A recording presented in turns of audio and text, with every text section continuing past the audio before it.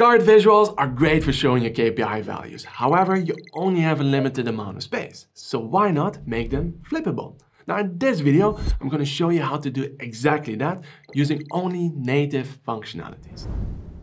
Alright, let's start building a flip card. Now, first some context. Here I'm working on a report for a hospital, and on one of the pages, I have a card with patient information. And there at the top, we can enter the patient ID. Then I see the key information for that patient. However, maybe I have more details or details that I kind of want to hide and only want to make visible on a click.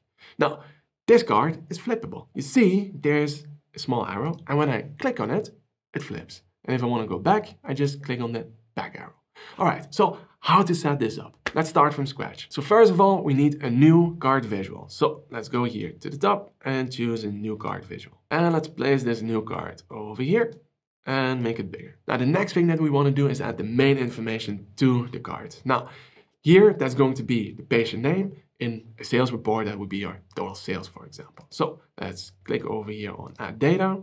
Let's look for a measure that returns the patient name. So patient name. And now it doesn't return a patient name because, well, I first have to select a patient. Now, how can I do that? Well, for that, we need to insert a slicer. So I'm going to insert a slicer at the top. So let's go here and use the new text slicer. It doesn't have to be the new text slicer. You can also go for any other one. However, because it's new, let's explore that one as well. There it is. I'm going to put it here at the top. And then on the text slicer, we have to add the field that we want to filter on. Now, in our case, that's going to be the patient ID. Now, let's see if that works. So I'm going to put in the patient ID 11,000, click on enter, and there you go, Will Gardner. So that is working. And now I want to add extra information to the card visual. So I'm going to go here to formatting. And then first of all, we go to callout values. Now I want the callout values to be in the center. I don't need the label. And then here on the layout, there we can say that we want the name at the top. All right. And then right below it, I want to have a picture. Okay, so I go to images. And here I'm going to add that image to the series patient name. So let's turn it on. And then here we have two choices. Either we upload an image or image URL. Now I want to have a different image for each patient. So image URL. And then we can use a measure to return the URL to the image. So field value. Now let's search for the image measure, which are called image switch. There you go. And you see that doesn't nicely fit. So let's push it below it. So position, we change to below text. And let's also make it a little bit smaller. So let's say a size of 150 pixels. And actually, let's put it above the text. All right. And the text itself, I want it to be a little bit smaller.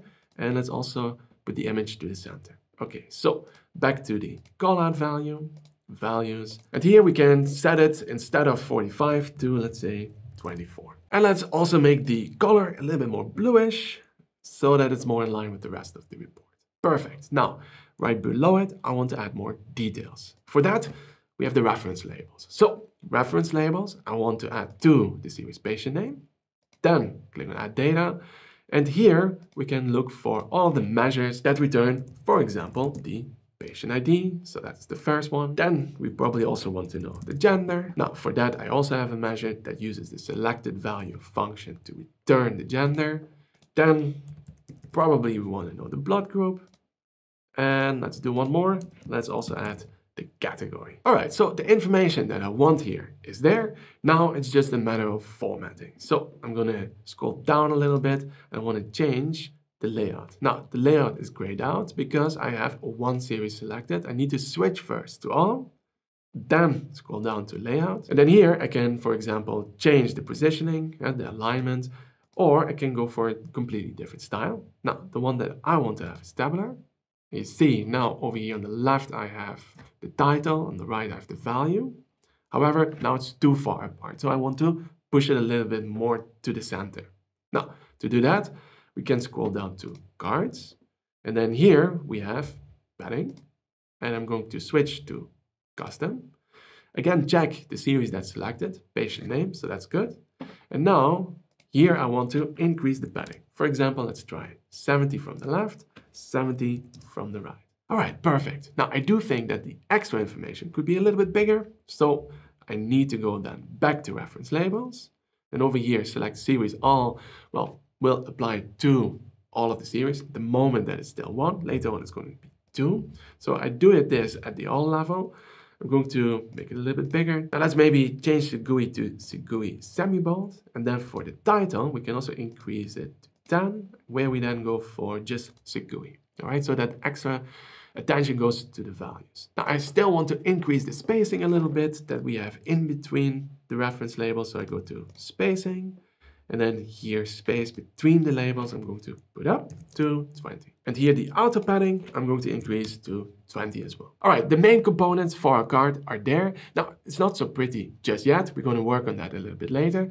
The next thing that I want to do is make it flippable. So let's go back to our card, as we're going to add a dummy measure to the data field. So this dummy measure is just a measure that returns, well, nothing or 1. Doesn't really matter. Now here, my measure just returns the value 1. That's it. All right. And now, of course, I don't want to show it right next to it. I want to, well, show it on a click. So we go to formatting. Then you can go to layout. Then here, I want to have single row, cards, that's all good. And I want to have a maximum of 1 showing.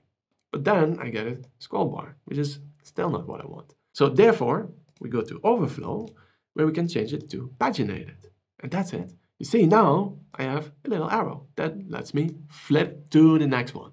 Well, the next one, of course, needs to look like the back of this card, which is just formatting. All right, let's go then to the back of our card, and let's just change the look and feel and the information that shows here. Now, for the extra information, we can also make use of the reference labels. So I go to reference labels, make sure to select the right series, dummy, and then we add all that extra information that I want to show on the back of the card. So this could be the admission date, maybe the attending doctor, nurse, just like this. Maybe also the days at the hospital, and the discharge or tentative discharge date. Okay, so we have all of this extra information that I want to have on the back of our card. Now, the last thing that we need to do is just to make it prettier. Now, the first thing that I would change here is the lower part, which is for the reference labels. So let's maybe start with that one. I'm going to go here to reference labels, then select all, scroll down and get rid of the background and also the divider line. Now I want to have a bit more space between the picture and where the callout value is. So I'm going to go to images, and then here we can determine how much space there should be. Now let's put it to 30 pixels. And then I think we could create some extra space there at the top and make the slicer part of our card. Now let me show you what I mean. So I'm going to go to padding for the cards. So cards, and then here we have padding. Now let's go for 90. All right, you see that creates some space, and then I just stretch it up just like this. And then later on, we can put the slicer on top of it. So we can make it a little bit smaller, work with the formatting later so that it really is aligned with the rest of our design. All right, now it starts to look cleaner, but it doesn't really feel special. Now, if you really want to go for a custom design, well, you could just create that design in a different tool like PowerPoint and then use that as a background. Now, let me show you what I have done. Here you see I switched to PowerPoint where I created the design for the front as well as the back of a card, just with simple shapes and icons. And then we can export that as an image that we then use in Power BI. Now, when you export it, just make sure that you group all of the shapes, right click, save as picture, and then here switch to SVG so that you have the best quality. All right, so once you have your designs for the front and the back, export it as images, go back to Power BI, and then select your card visual, go to formatting cards. And then here we have to change the background. And instead of going for just a simple color, we go for background image. Here you see I have my flip card front. Then I have to change the image fit to fit. Then here for the color, I put the transparency to 100%. I also need to make sure that there's no color for the entire background of the card, which we can do from size and style. And then here you see we have background still turned on. Let's turn it off. Now I believe I still have a borderline there around the cards. So I go back to cards, and turn the border off. Now, by coincidence, the positioning of all of the extra details is already pretty good. Now, I could refine it a little bit more, but usually you would have to play around with the padding and the spacing and between the different elements to get it exactly right. All right, now, the same thing we need to do for the back, right? So here, under cards, I'm going to switch to dummy, and then background image. Now I want to choose the flip card back.svg, and of course also make sure that you change the image fit to fit. All right, now let's flip to the back. Now that looks good. It's just that I still see that callout value there at the top, which is not great. So here, if we go to callout values, now one idea that you might have is that, well, you choose a dummy, turn the values off. Well, that would be good. However, then you will see for patient name, it's also turned off. So that doesn't really work. It turns everything off. Don't know if that should be like that, but okay. So let's switch back to dummy. What we can do instead is just make it transparent, all right? So we just make it hidden so that you don't see it.